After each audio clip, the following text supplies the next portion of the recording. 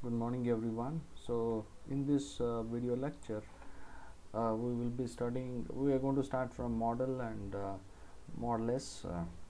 So what is a model? We will see. First let me show you some model. I think no, it is. So most secondary windows will be model. So just now we have, in the previous video we have seen what is a primary window and what is a secondary window. So most of the secondary windows are model. You can call it as modal. Yeah, you can pronounce it.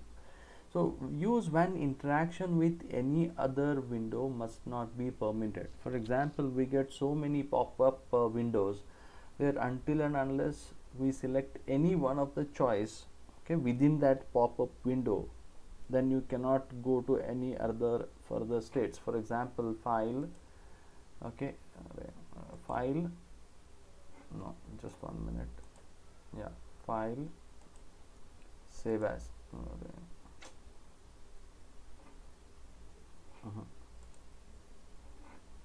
Close. I'll just close it.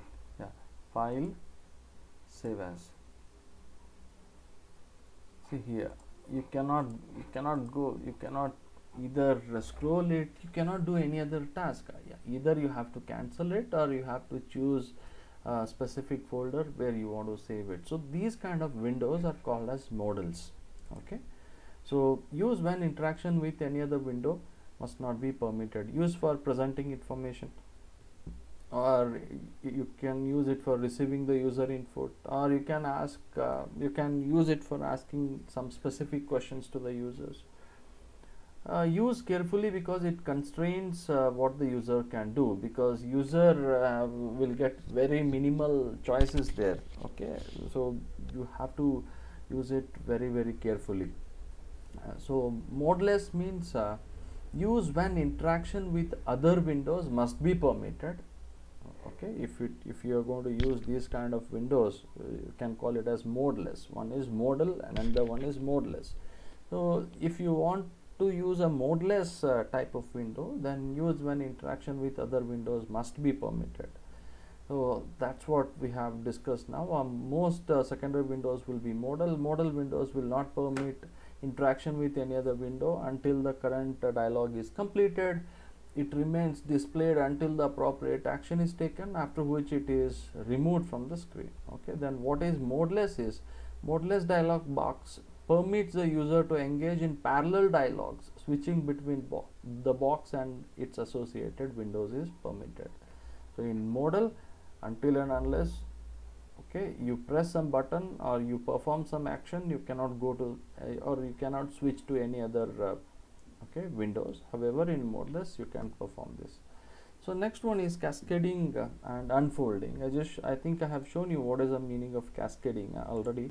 This is what is called as cascading. So okay, you can remove this cascading effect also. So you must be getting bored because we have to repeat the same information again and again, but unfortunately we don't have any other option. A cascading window keeps the original window displayed with a dependent window displayed on top. An indication that the dialog will be cascading is signaled by an ellipse placed in the command button used to display the additional dialog box. I think we are discussing something different. Okay, that cascading is different and this cascading different. Sorry, I think I got confused. You can see printer secondary window with the connect cascade button. Okay, so here there is a connect button which takes you to some other options. So if I press connect, then further you go to this window. Okay, so you can choose different printers here. Okay, or okay, local port. So this is a type of cascading. I mean, so there is a connection between this window and this window. So when you are here, if you just click on connect, then it takes you to here. Again, if there is one more connect here, then it takes you. So that is called as cascading. Okay, an indication that the dialog will be cascading is signaled by an ellipsis placed in the command button used to display. So you can see here some ellipses. So dot dot dot Okay, so it indicates it takes you to some other window. So what is unfolding? Unfolding secondary window expands to reveal additional options. For example, if I click now here, so if I click on this, you will get some additional information. So if I again click it, then it goes back. So this kind of approach, you can call it as unfolding. An unfolding secondary window expands to reveal additional options, a form of progressive disclosure. Unfolding windows, sometimes called as expanding windows, are generally used to provide advanced options at the same level in a complex dialog. So you can see here, so if I expand it, okay, then you get all these options. So this is called as unfolding printers secondary window.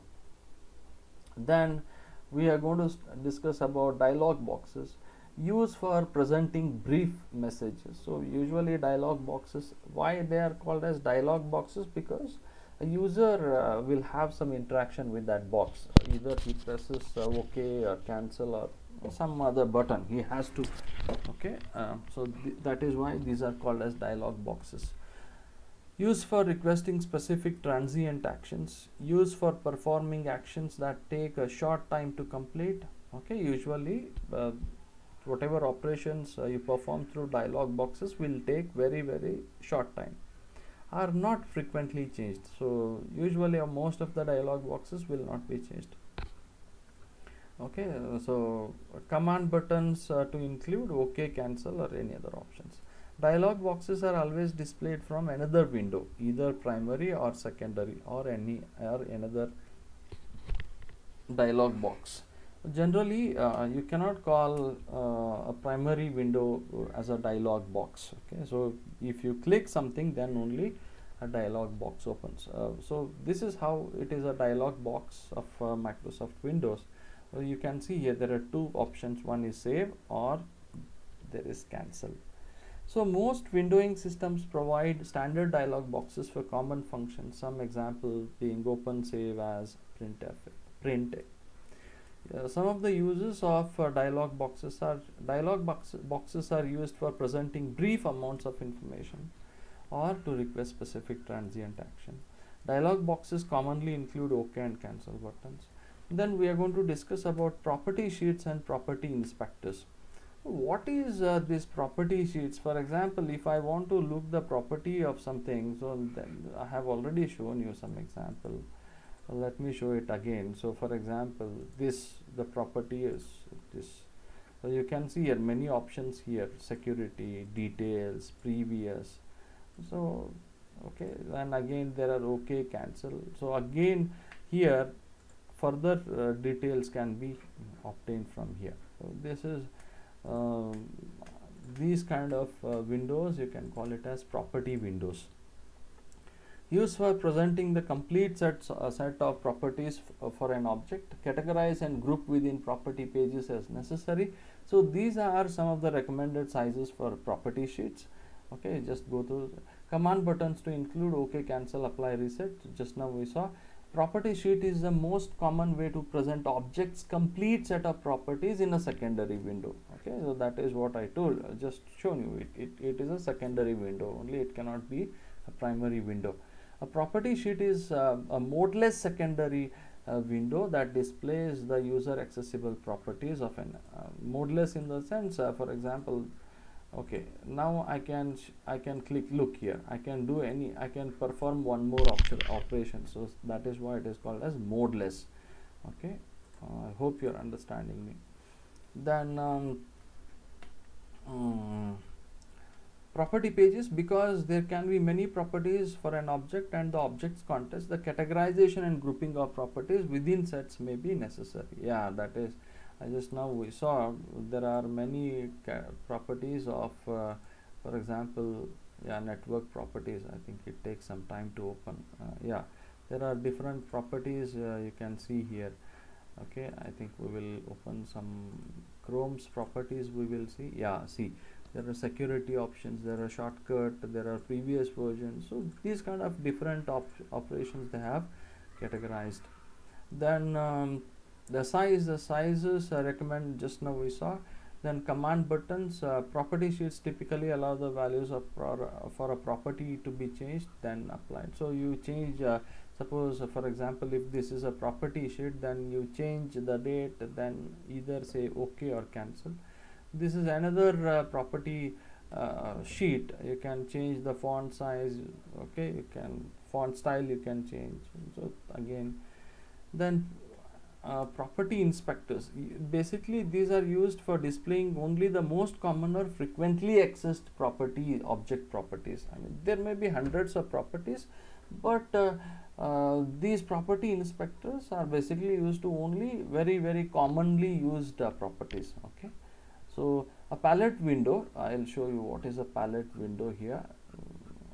Yeah, this is a palette window. I just know. So okay, in what is that, paint, I will show you what is a palette looks like. Okay, yeah, this is a palette window. You can see there are many color options. You can change the size of a brush or line. So this is basically a property. What is a palette window? Is this, I think, yeah, a palette window or a toolbar is used to create a property inspector. Okay, then I think we will stop here. In the next video we'll start with message boxes. Thank you.